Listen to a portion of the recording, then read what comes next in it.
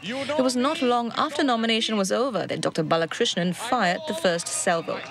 Over the next few days, when we dissect the policies, you will see that at the bottom of it all is tax, spend, cut essential services and investments, including defense, that will put our country at risk. And ultimately, this leads to bankruptcy and leads to a very big bill being passed to our children. Not to mention very high levels of taxation.